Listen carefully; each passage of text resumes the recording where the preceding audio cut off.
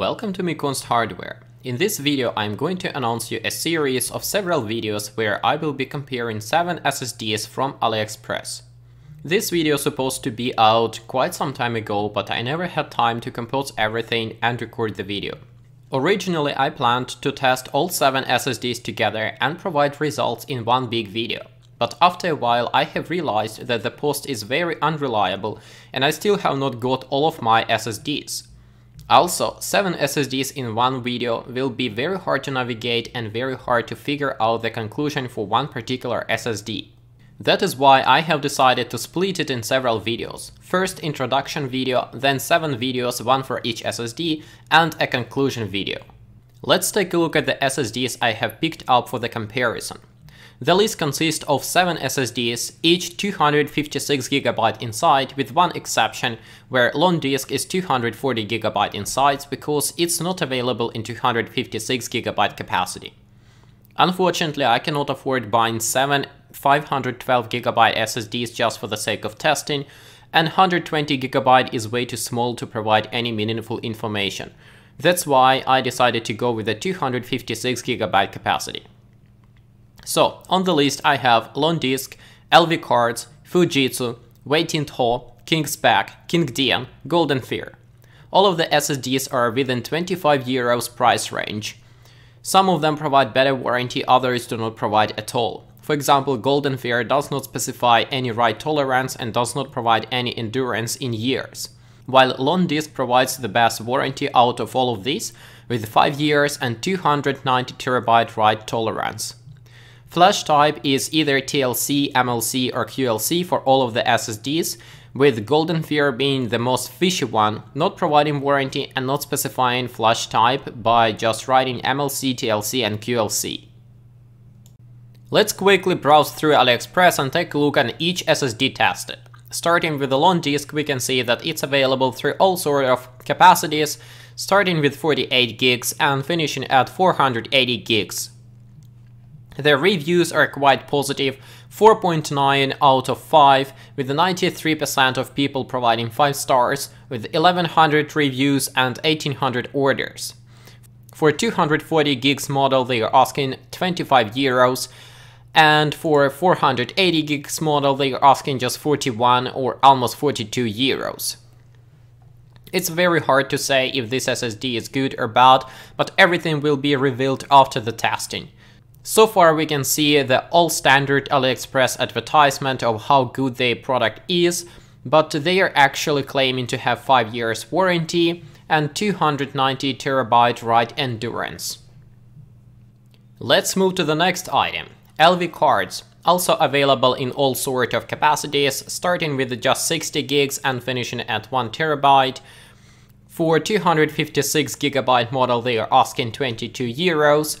Only 66 reviews and 232 orders.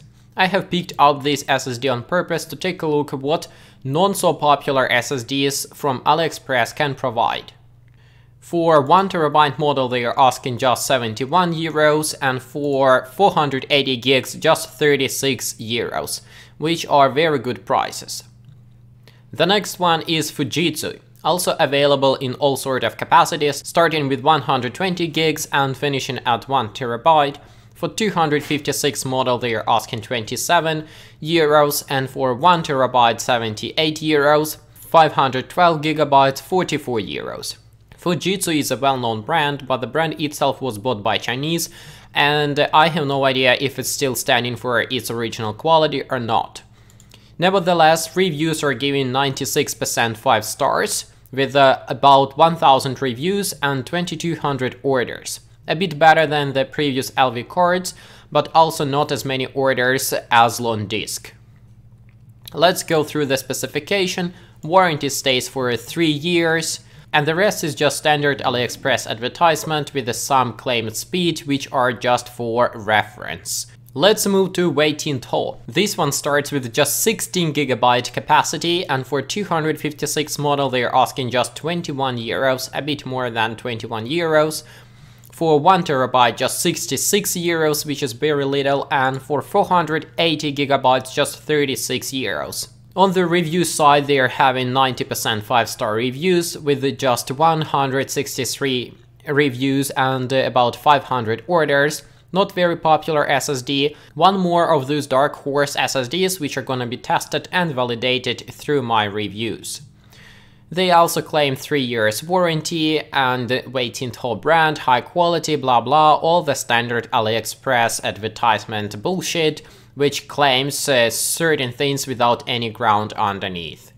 KingSpec is the next one, and immediately we can see that this is a way more popular SSD compared to the previous few, with 3,700 reviews and 7,800 orders, having 4.9 review rating with a 92% giving 5 stars. Available capacity start with 32 GB and finishing at 960 GB model. For 256 GB model they are asking about 26 euros, and for 960 GB just 72 euros. Oh, they actually have 2 TB model, and for 2 TB model they're asking 154 euros, which is not bad at all. Let's take a look if they have some kind of a warranty specification. Yes, they specify warranty of 3 years, some read-write speed for reference only. This means we cannot complain if the SSD is not working according to the advertised speeds. They also specify some sort of controllers, which means there might be any controller out of these 3 or anything else which is available at their disposal. The description page is having all the standard things which are available for every SSD on AliExpress, some speed tests just for reference only, and some campaigns, advertisement, and the rest stuff which we have already seen for other SSDs. Let's move to the 6th candidate in my test list. This is KingDian with about 7,000 reviews and 14,000 orders. Quite popular SSD, I would have to say. Available capacity start from 16 gigs and end up at 1 TB. For 256 gigs model they are asking 27 euros, and for 1 TB model they are asking just 75 euros. Not bad prices at all. Regarding the reviews, 94% of the people are giving 5 stars rating, which is very nice, and with such amount of reviews and orders this must be meaning at least something. They also claim to have 3 years warranty. If this is true or not true, it's very hard to judge, because usually shipping the SSD back to China is gonna cost more than the SSD itself. Here we see some crystal disk mark results for different SSD capacities, but again this is claimed to be just for reference, so you cannot complain if you're not getting these speeds. The rest is just standard AliExpress advertisement saying how good their product is when compared to 1 TB hard drive, which is absolutely pointless in my opinion, but people are buying these. And the last but not least, Goldenfir SSD, which has 21,000 reviews and 49,000 orders. It's the most popular SSD on my list. Its availability starts with 16 gigs capacity and finishes at 2 TB capacity. For 2 TB capacity they are asking 155 euros, and for 256 gigs model just about 23 euros. For the reviews we are having 92% 5-star ratings out of 21,000 reviews. This must mean something, unless people are completely nuts and giving good reviews for some bad products. Let's take a look at the overview. They have the standard ratings, and actually they have updated the page to have 3-year replacement warranty, so maybe they are not that bad after all. Then we have some more test results, again for different kind of capacities, and again just for reference, so you cannot complain if the results you are getting are not what they have claimed in the specification. This is done so they can sell whatever they want through AliExpress, and AliExpress customer support cannot return you money if you're getting some complete garbage. Now let's talk about the testing method. First of all, I'm gonna plug in the SSD, then check on Crystal Disk Info if this SSD is actually new or it's already having a few hundred of power on cycles. Of course, I'm also gonna check the status of the SSD, if it's good or bad. Next, I'm gonna run Crystal Disk Mark with 100% free capacity of the SSD, then I'm going to fill up 50% of the SSD with some files and run Crystal Disk Mark again. Then I'm gonna fill up 80% of the SSD and run Crystal Disk Mark again. So there will be 3 rounds of Crystal Disk Mark with 100% free, 50% free and 20% free capacity of the SSD, and I will compare the speeds, how the SSD behaves with the less and less free capacity available. Next will be the same with the SSD test, also testing with 100% free capacity, 50% free capacity and 20% free capacity. After that, I'm gonna write 200 GB of some random data to the SSD and measure the time.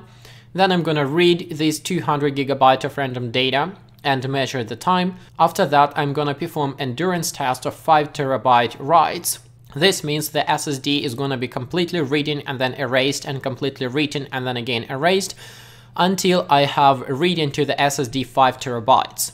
If SSD fails during this test, this means it's a complete garbage, because more or less quality SSDs should stay at least 200 TB writes.